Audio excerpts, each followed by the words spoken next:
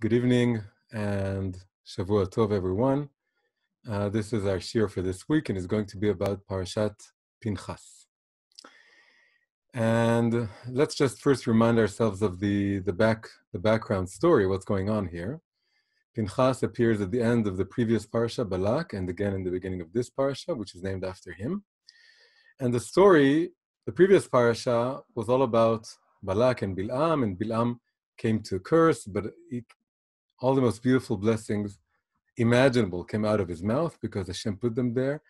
And so the more the previous parasha develops, the more we feel good about ourselves, that we're such a wonderful, amazing people. We have so much kedusha and so much tzniut, and we're so holy and so wonderful.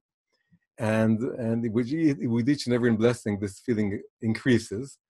And then immediately after this whole story ends, and even in the end, it's Bilam himself speaking. It's not even God putting words into his mouth. He's converted himself.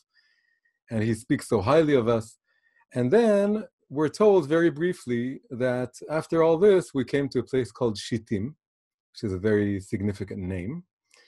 And then the Moabite women came. And according to Midrashim, it was Bilam who sent them. But according to Pshat, they were just there. And then the Jewish men, started whoring with them.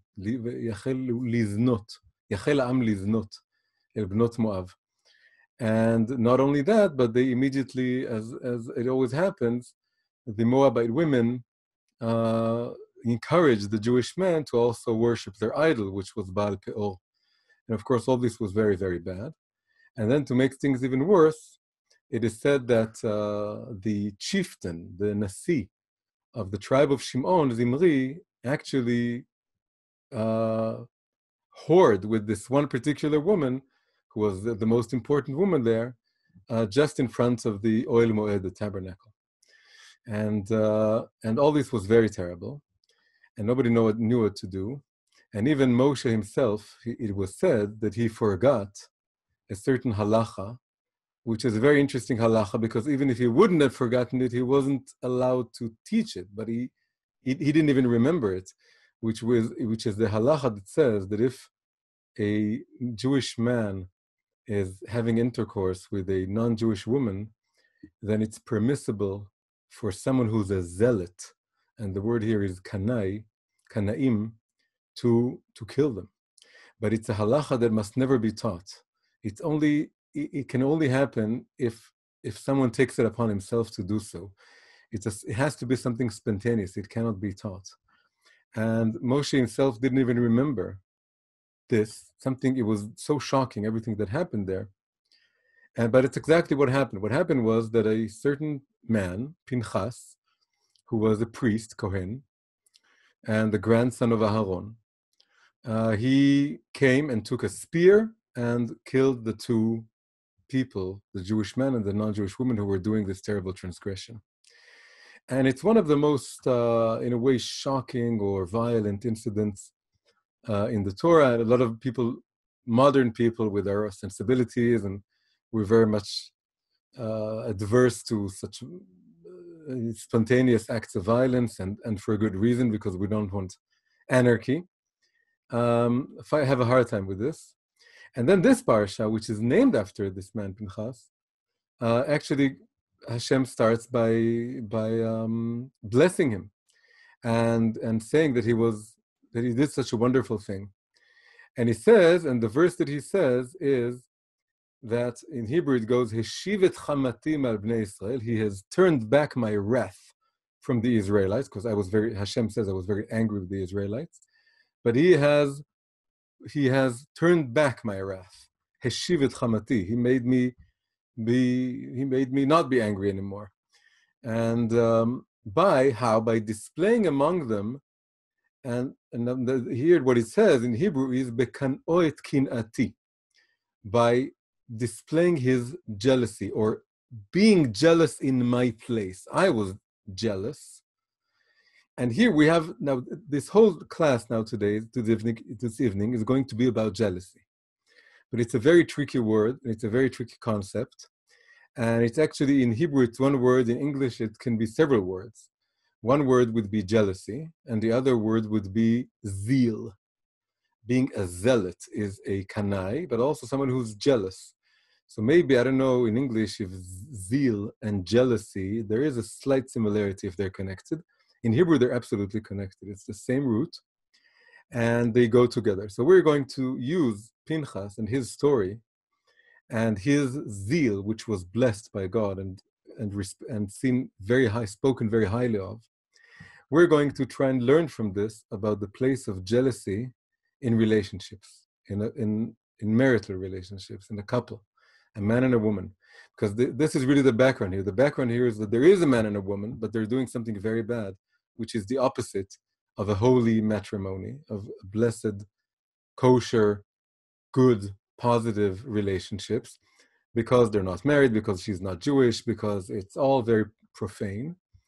And the fact that he has this kind of zeal or jealousy, again, in Hebrew it's the same word, against this means also that he has, there's a flip side. And the flip side is that he's very much passionate about the proper kind of marriage and the proper kind of relationships that should happen. So there's a deep connection between relationships and the kedusha element, the holy element of relationships, of marriage, and jealousy. So that's what we want to explore here. In one of the translations, Bekan'oet kinati, that he was jealous, was just, I found this, I think it's an art scroll, that he displaying his passion for me. And then the continuation of the verse is, I did not wipe out the Israelite people in my passion. Again, in Hebrew, it has to do with kin'ah, jealousy or zeal. So we want to go deeply into this concept, this word, kin'ah, and ask a very simple question. Is kin'ah jealousy or zeal? First and foremost, jealousy we want to talk about, and then zeal will connect to this. Is it good or is it bad? That's the simple question. The answer isn't going to be simple, but the question is simple. Is jealousy a good thing or is jealousy a bad thing? And we can very, easily find answers for why jealousy is bad and why jealousy is good. And that probably means that there's a good kind of jealousy and a bad kind of jealousy. But that also we need to try and define and try and sort of delineate this whole concept and where it starts, where it ends, and what's good about it, what's bad about it, and so on. So the Torah really helps us in this, in another place, in a different parsha. A few weeks ago, we read parsha Naso. And in this parsha, one of the many topics of the parsha was the topic of the sota. Sota is the woman who may or may not have been who may or may have not been unfaithful to her husband. And it's unclear, and there's this whole ceremony done in the temple to try and clarify whether she was unfaithful or not. And in fact, just the word, the name Sota, immediately connects to our story, because as I said before, the place that the whole Pinchas incident takes place is called Shittim. Shittim and Sota come from the same root. Sota is written not with a samech, but with a sin. In the tractate, in the Gemara, is written with the samech. But the original word in the Tanakh, in the Torah, is Sota with a sin. So sin can be also shin. So Sota could be shota, and has to do with shittim. This is a very important root. It's the root that has to do with the shtut, which is nonsense, being nonsensical. There could be an unholy shtut, which is your yetzer hara, that causes you to do bad things. And there's also a shtut de kedusha, which is a positive kind of shtut, of nonsensical folly. So shtut is folly. Shtut also has to do with straying off the proper path. Listot, that's the sota, is like someone who strays off the proper path. And in Shittim, the Israelites, the Jewish men, strayed off the path with the Moabite women. So listot is to stray off the path, and it also has to do with being folly. And also, this is the root of the word Satan, right? The devil. Satan, or a wicked angel, is someone who makes you stray off the path. So all this has to, so the Sota is somehow connected to this place Shittim, and it has to do with straying off the proper path. So when the whole halacha of the Sota is described, then it's said that and her husband could have something called ruach kin'ah. Ruach kin'ah, again in art school, is translated as a fit of jealousy, but literally it means a spirit of jealousy. There's a kind of spirit, ruach, of jealousy that passes through him, and he feels that his wife may have been unfaithful. That's it appears to be the pshat. In Chazal's hands, it becomes something completely different, and it becomes a very organized act of, in front of witnesses, telling her that she shouldn't be in a certain place with in a closed place. She shouldn't be in closed doors, behind closed doors, with a very particular person. It's very unemotional. It's not a fit of jealousy. It's not a spirit of jealousy. In Chazal, halachically, it's something very, very rational. There has to be a sort of hava amina, a possibility that she's actually could have a relationship with a very particular person, and then he tells her in front of witnesses, they have to call the witnesses. But the pshat, the way it's written in the Torah, if we don't have Chazal, and we don't have their reading, and we don't have halacha, then we have this image of a man who suddenly has this spirit of jealousy, ruach kin'ah, or a fit of jealousy, as one of the translations says. And also in the end of this whole story, this whole sotah incident, this whole sotah issue or topic is called Torat HaKna'ot, the Torah of jealousy. So this is very strange. And then Chazal say, because the word ruach kin'ah, spirit of jealousy, appears twice, then they say something very interesting. They have a question. The question is it this kind of spirit or fit or emotion of jealousy? Is it a ruach tum'ah or a ruach tahara? Is it a spirit of purity or a spirit of impurity? Now, just having this question in Chazal, that's a very deep, beautiful thing to look at. They're really looking at the emotion jealousy, because ruach kin'ah, spirit of jealousy, that's like saying the emotion of jealousy that passes through me. And they're asking, is this emotion, is this ruach a spirit of purity or of impurity? And just having this question, we should say, it invites us to say that elu ve'elu divrei Elokim chaim. These and these are the words of the living God. They're both real, they're both true. And the fact that Chazal have this question, and both options are, available to them, it means there's truth to both. And the fact that the Sota text says twice that he has a spirit of jealousy and she was unfaithful, and he has a spirit of jealousy and she wasn't unfaithful. Just this duality reflects again that this duality is very real. So that gives us the first clue, that there is a positive kind of jealousy, a pure jealousy, and there is a negative kind of jealousy, an impure jealousy, ruach tum'ah, ruach tahara. So, so that gives us the first clue. Now, just to be clear, there's something I didn't say before. I should have said it, and I'm going to say it now. Is just looking at this word jealousy. I said that it has to do with either jealousy or zeal, but we have to make it a little bit more clear before we continue. And that is that there's really at least three meanings to be jealous. So one meaning is to be jealous of someone in the sense that I'm jealous of someone who has a bigger house than I do. And this is a very negative kind of jealousy. And well, at least on a material level. It's always explained that if on a material level, you shouldn't be jealous of anyone. One should be content with one's lot.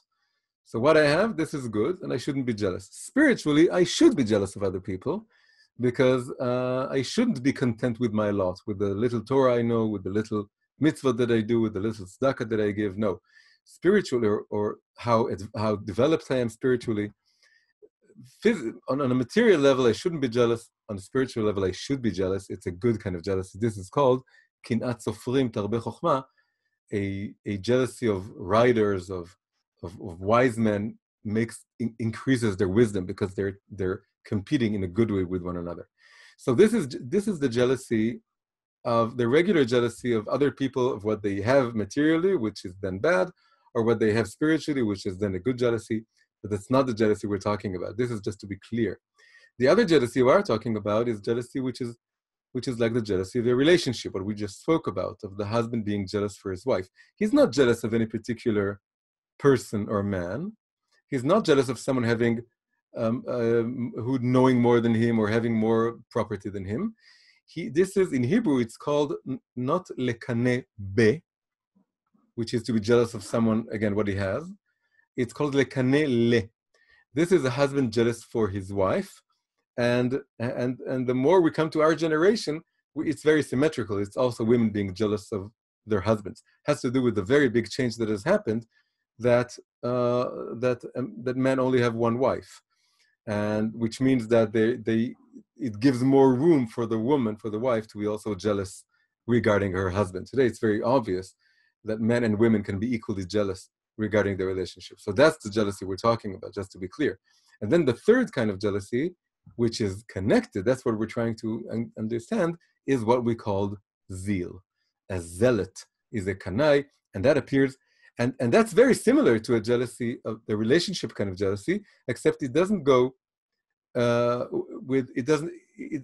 it's not directed towards one's spouse, but it's directed towards a certain ideal or value, usually something religious or something very holy. It doesn't have to be religious, something could be religious-like, could be an ideology. If someone is a zealot regarding their ideology or belief or value or flag or group or religion, then we call them, and it's very, they're jealous of it not being abused, of it not being misrepresented, or it's being cheapened, and so on. And it's very, very similar to a husband being jealous of his wife. And so Pinchas being jealous for God's truth and God's mitzvot. And actually Pinchas was in a way, he was jealous of the ideal of a holy matrimony. So he's really the connection. He's really the connecting point between a relationship jealousy and a jealousy for a religious or spiritual ideal, and so on. So that's what we're exploring. So we have to go back to this, and of course, just to make the question even more, acute, is the fact that he was a priest, and that later he was given something called Brit Shalom. He says that the word peace is used regarding what he did, although it's not a peaceful act, it's a very unpeaceful act. But the fact that he was a guardian, that he was jealous of the holiness of matrimony, meant that in the long run, he increased peace or love in the world, the proper kind of love. So the big riddle here again is that Pinchas, being a priest, priests have to do with loving kindness. Kohen has to do with the sphere of chesed, of loving kindness, and the increased love in the world. So how come the person who was the most zealot in the Torah, probably, we can't think in the whole 5 books of, later on maybe, but in the 5 books of Moses, this is probably the sharpest act of personal zeal. So the fact that he's as a figure, as a priestly figure, he's connected with love, again, goes back to our question for this evening, which is, how do love and jealousy go together, right? This is the whole thing. Can they go together? Should they go together? Of course, we can think about the verse from Song of Songs, Aza kamavet ahava, kasha kishol kin'a. Love is as powerful as death, Aza kamavet ahava, and then equally, and it goes together, kasha kishol kin'a. Kin'a, jealousy, is as hard or as difficult as hell or as the underworld. And the question is, do they go together or are they the opposite? So many people feel that jealousy is the opposite of love, and many people feel that love without jealousy is not love. So it's amazing, just amazing. It's not only Chazal arguing whether the ruach kin'a, the spirit of jealousy, is something pure or impure. You just go in the street and ask people, do they think jealousy in relationships is a good thing or a bad thing, and you'll find them divided like across the board completely, with the major group of people telling you very simply that of course jealousy is a part of love, and I want my spouse to be jealous, and if they're not jealous, it's something's wrong. Maybe they don't love me as they should. And then you have a whole other group who will tell you, no, jealousy is the opposite of love. That's like thinking of your partner as belonging to you like an object. And that's very negative. So going back to Chazal, arguing whether this is a pure or impure spirit or emotion, and you have this also reflected in our own society. So that's a very good question to explore. So let's try and figure this out. If Chazal are telling us that there's two kinds of ruach kin'ah, that must mean that elu ve'elu divrei Elokim chayim, both opinions are true. Could also be true regarding the people in the street that we just did a virtual survey among them to ask them what they think. So both are true, but it's a question of putting it in order. There are two kinds of jealousy. So let's start with the bad kind of jealousy. There is a bad kind of jealousy. And the people who say that jealousy is the opposite of love, they're not absolutely wrong. There's something they think, it's the question of what they have in mind when they use the word jealousy. But the word jealousy that they have in mind, right, probably, is a negative kind of jealousy. And this is the jealousy that it does not come out of love, about thinking of my spouse as a subject that is a person in and of themselves that I care and I love and I cherish our togetherness and our intimacy and so on. It's thinking about them as really, consciously or subconsciously, as my property, as my belonging, as belonging to me. And this is, again, something very beautiful and interesting in Hebrew, that the word kin'ah, the main two letters here are kuf nun, right? Aleph and Hey, all the letters of Ehevi, Aleph, Hey, Vav, Yud, are not as fundamental to any root that they're in. And they're almost like vowels. So you're left with two consonants, really, which are kuf and nun. And they're the two main consonants also of kinyan. Kinyan is a property, a belonging, something that belongs to me. And so this is a very negative feeling. If you're trying to limit the movement of your spouse in a way that you don't really think about them and you don't think about the relationships, it's just about you having control and you wanting things to be, you want to be in charge, and you want to make sure that the other person bows down to you and doesn't have any free room to make their own decisions. And also you're not trusting them. It goes together with being very suspicious of them.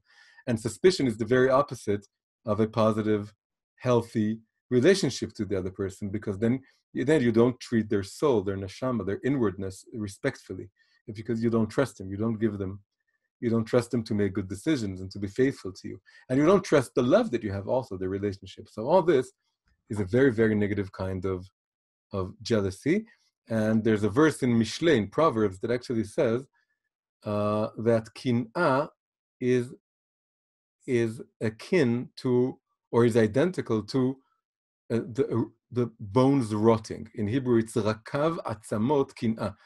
Kin'ah, jealousy, is like my bones rotting inside me. It can drive you crazy. It's a very negative verse describing a very negative kind of jealousy. However, if we were just left with this, then it would be a very wrong portrayal of the place of jealousy in relationships, because the other side, the flip side of this, is that there is actually a very good kind of jealousy, which doesn't come out of objectifying the partner, and it doesn't come from trying to control the partner, or of trying to think of my partner, my spouse, as belonging to me, but it absolutely goes together with love, and it's inseparable from love.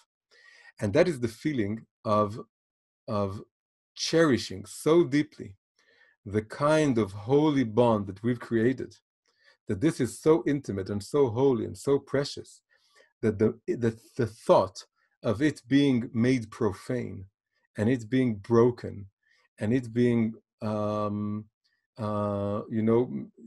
made profane in the sense that it's tossed out or thrown out or uncherished, then that is equally powerful as the love itself. And it goes together with, for example, a lot of people ask, if I love God, if I love Hashem, why do I need to have fear? We all know that there's love and fear, but a lot of people say, well, why do I need fear if I love God so much? And one of the most beautiful explanations for a proper kind, Hasidic explanation, for the proper kind of fear of God is that the proper fear is the fear that I will lose my love for God, or that I will lose this loving relationship that I have with God, that I cool down, that I become distant from Hashem, that I forget Hashem. And this is the fear. It's not a fear of God the Punisher. It's not a fear of my own sin even. It's the fear of what my sinning will do. My sinning will disconnect me from God. It's very similar. There's a fear and a jealousy of losing the love that we have. And this is why in the Song of Songs, Azaka Mavet Ahava, Kasha Kish'ol Kinha, they go together, corresponding, paralleling one another, because it absolutely goes together.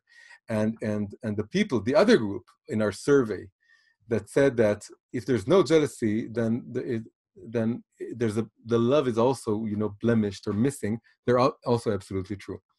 And now something very nice in Hebrew in Gematria is that if you take the word kin'ah, right, kuf nun aleph hey, you do the Gematria, it equals 12 times love, right? Kin'ah is ahava, ahava, ahava, ahava, ahava, ahava, ahava, ahava, ahava, ahava, ahava. 12 times love is kin'ah. And why 12, you would say? Then just a little something numerical, right? Every 3-letter word has 6 combinations. Every 4-letter word has 24 combinations. But if those if 2 of those 4 letters are the same, and that's the case in ahava, right? Because there's 2 hey, same goes for God's name, Yud Kei Vav Kei, that it's not 24 combinations, it's 12 combinations. So you can say that the 12 combinations of ahava, you can write ahava in 12 combinations, all varieties of love, all combinations, permutations of love, all 12 combinations, all put together, that's kin'ah, that's jealousy. In this case, jealousy is somehow even higher than kin'ah. Now, we said before that kin'ah has to do with kinyan, which is property. But even the word kinyan could be something very, very positive. Why? Because, in the Torah, kinyan is one of the words for creating the world, right? In Kiddush Levana, we say, Baruch, we bless the moon, we say Baruch Osech, who made you, Baruch Yotzrech, who created you, Baruch Borech, who created you ex nihilo, it's another verb, and then the ultimate, the final, highest word is Baruch Konech, and you would think it's he who bought you, but Hashem didn't buy the moon, or he didn't buy the world. It's also said that Hashem is Koneh Shamayim Ve'aretz. That means that's one of the words for creating, but it's actually the highest word. It has to do with the most intimate connection and bond of the Creator and His creation. And it has to do, we said that the 2 letters that kin'ah and kinyan have in common, the 2 consonants, are kuf nun. Just those 2 letters, kuf nun, create the word ken, not as in yes, that's kaf. Ken, kuf nun, is nest. Nest is an image for relationships, for building a home, nesting. And the couple are like 2 lovebirds creating a love nest. And the nest is like a home. It's very intimate. It's a very intimate image. And also in both modern Hebrew and English, you could say that if someone, captivates your heart and you fall in love with him, or not just fall in love with you, you fall for him even in a non-romantic way, just another person, you could say, he bought me. He bought me. What he said was so beautiful. He bought me there, then and there. And it's not a negative thing. And also belonging is not a negative thing, right? So even the word that, even the how we used to explain the negative kind of jealousy, which was the jealousy is associated, connected with kinyan, property or belonging, that also could be, it depends on how you look at it. If you objectify the other person, then this act of belonging or of being someone's property, of course, that's very negative. But if you think about belonging in the sense of it, hamish, homely feeling, that I belong to someone and he belongs to me, it's the sweetest, most emotion there is. And something interesting historically to say about this is that I think the main reason we said that if we go and make a survey in the street, there's a whole group that would say jealousy is the worst thing and it's the opposite of love. Where did they get this idea from? So we said that there's some truth to this, but how come they don't see the other side of this? And I think this historically, this is coming from Marx. The thinker Marx, the Jewish turned Christian, turned very secular thinker, one of the most important thinkers that created secularism. He and his friends and followers, they saw the whole institution of marriage and family as completely having to do with property. They said, why did marriage was created in the first place? Because the father needed to know who his son was, so that he could make sure that his belongings, his property would inherit. And then the wife became the belonging of the husband and all this. And the reason they think in this way, completely in this way, is that they're materialist. They're all very materialistic in their thinking. And they can't see the intimate, subjective aspect of belonging. And this brings me to mind something that I've been walking around ever since I was a young man or a teenager, that it's been going around with me as something that I think is very vital for this shiur and this idea. And when I was young, there was this TV series about high school kids. And then there was one episode that has made a very strong impression on me. And in that episode, there was a teacher in the class, and the teacher wanted to teach the students responsibility. And they each got an unboiled egg. And he told them, you have to take this egg with you wherever you go for the following week. And of course, if you don't take care of it, it breaks very easily. So you have to maybe build a bag or maybe put some, something fluffy to guard it and so on. You have to really take care of it. And you have to take it wherever you're going. You're going to the movies, you're going to parties. You have to take it wherever you go. And you have to bring it back safe and unbroken next week. And that will teach you about responsibility. Very beautiful thing. And maybe teachers should really actually do this. And then what struck me was that the first thing that all the students did, he didn't tell them to do this, but the first thing they did was they drew a face on the egg. And they gave it it became like a person. And this is something amazing for me, because this tells you that when something belongs to you, so the Marxists would say now he becomes an object instead of a subject.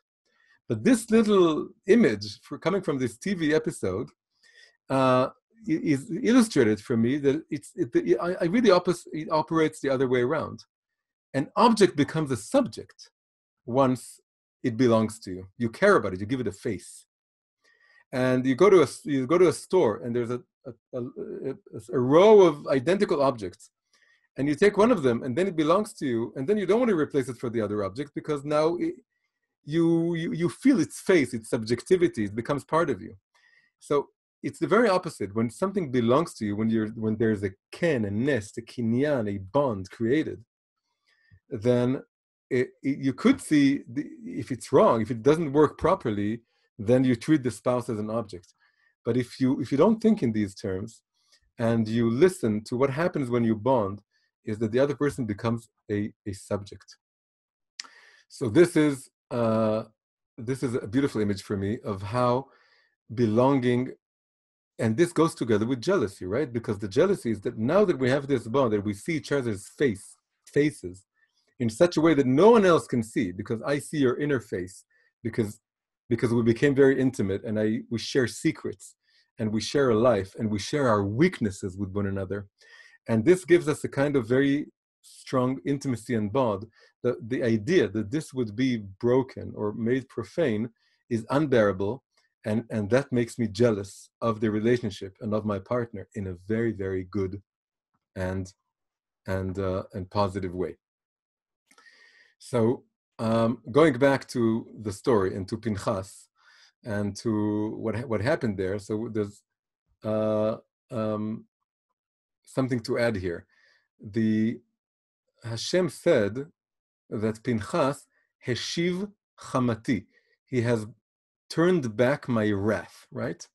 Now, the word wrath, there's quite a few words for wrath in Hebrew, right? There's kas, and zam, and rogez, And in this case, it's chema.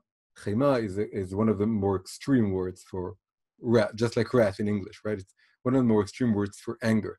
So again, you could think that Hashem was angry at us, but now that we've sweetened jealousy, or at least we differentiated between the negative kind of jealousy, which objectifies the partner and which wants to control them, and which has really to do with your own fears and your own inability to be trustful and to give room to the other one, to the other person.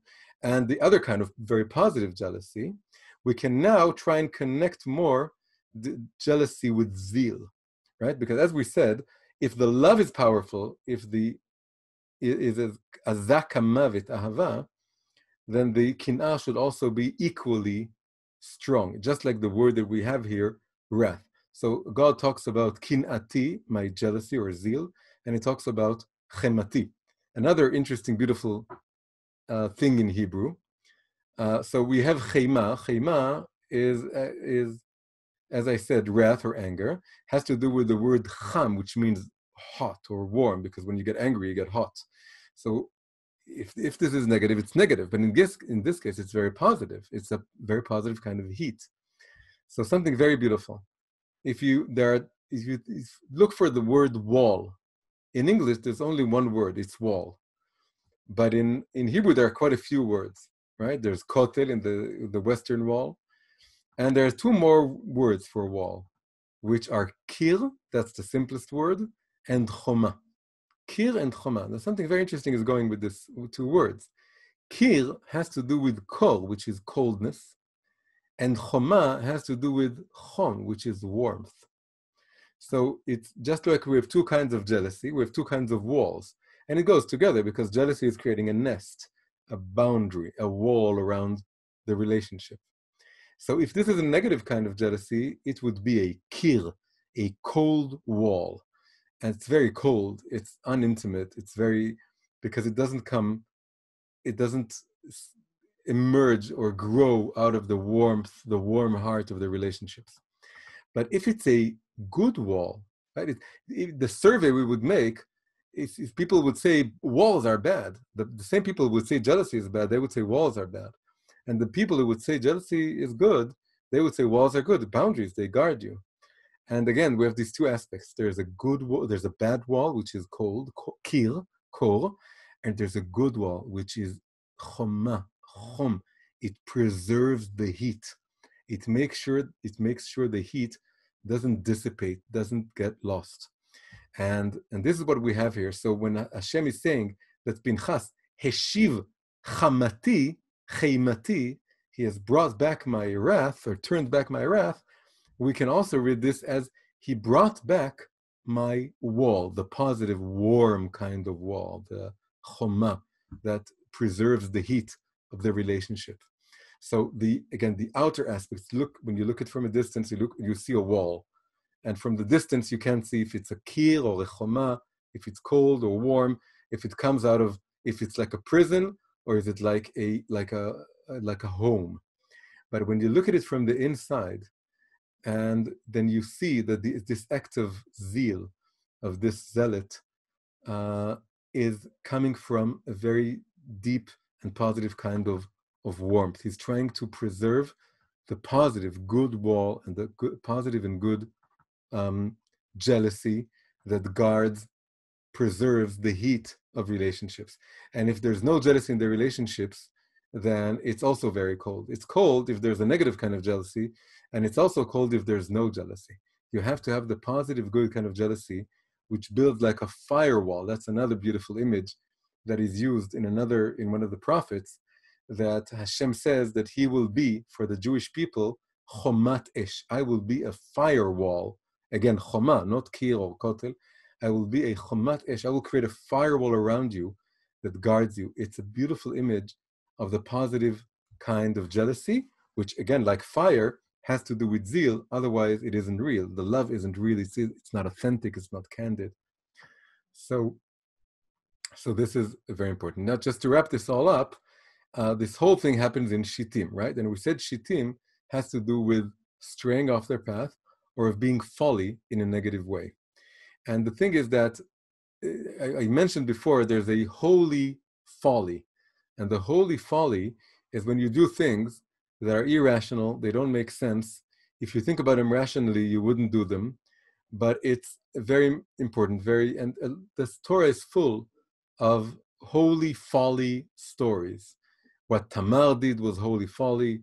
When Rivka taught her son to disguise himself as Esav, it's a lot of things that they do, the patriarchs and the matriarchs, and also in Chazal, and of course in Hasidic stories all the time, is what they do is holy folly. They do things that are crazy, they dance and they sing, and all of Hasidut is one big holy folly, because rationally you wouldn't be a Hasid, you would just be a kosher Jew, and you wouldn't go and do it but a do it, and you wouldn't go and dance and do, you turn on your head over your head, and you wouldn't do farbrengens because irrational.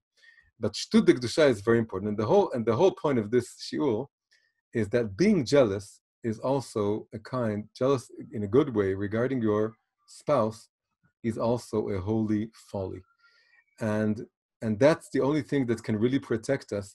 If we would say that the Israelites whoring with the Moabite women was a yetzer hara, and then we rectified this by being very, kosher and doing what we should do, not what we shouldn't do, he would just come back. You would have children that would be again attracted to idol worship or to immodest things, and because there's something very attractive about shtut, folly, straying off the path. That's a vital part of the way the soul works. So you have to be a holy madman, a holy shoteh. And being a holy madman is going crazy for God and crazy for your relationship. And that also goes with being jealous, is you can't stand when the holiness of and it has to do, of course, with modesty. And people say, why are the Tiim, the religious people, or the Haredim people, why are they so crazy with their tzniut? They're so tzanua. And you can be, in the middle, and you're okay. The word doesn't, it's not. The world is not just a nudist beach that you have to go in the opposite direction. You can be somewhere in the middle. But that's not understanding the reason the religious people go crazy for the tzniut thing. And of course, you can also, just like there's a negative kind of jealousy, you can also go crazy in a negative way for tzniut.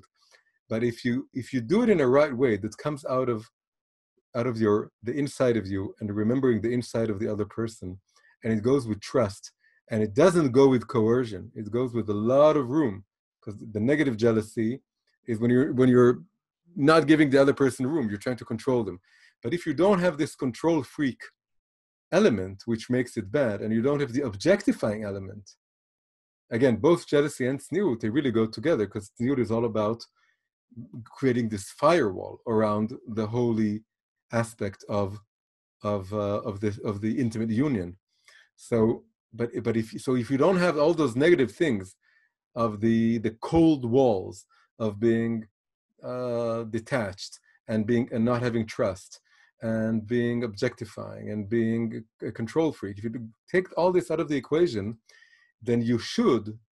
And that's what the generally the religious Orthodox world does, is go crazy for tzniut and for guarding the intimacy in a very good way. You have to distill it, you have to refine it, so that all the negative elements of the negative kind of jealousy are not there. But if you do this kind of refining, you're left with a passionate jealousy, which is very, very positive. It's a sign of life. It's a sign of being really connected to what's holy about Judaism, and what's holy about the Torah, and what's holy about relationships, and what's holy about the body, and what's holy about intimacy, and not being mild about it, not being cool about it. If you're cool about it, then that's the worst thing in the world, because you're missing out on the heat of life in a very deep way, and the heat of the soul, and the heat of what's meaningful in this world. And so again, the only way to rectify what happened in Shittim, to rectify the shtut de klipa, the klipa, unimpure kind of folly that caused the Israelites to go after the Moabite women, is it can only be rectified with a holy kind of craziness and folly, which is going all the way with this kind of very good jealousy, which is really an aspect of love. It just absolutely goes together with love. The two cannot be separated. They absolutely go together, and that strengthens the brit shalom, the covenant of peace between a man and a woman, and between ourselves and Hashem. We the woman, he the man. It's all one big relationship that needs to be guarded with the firewall of kedusha, jealousy. So that's our hitbonanut for this week.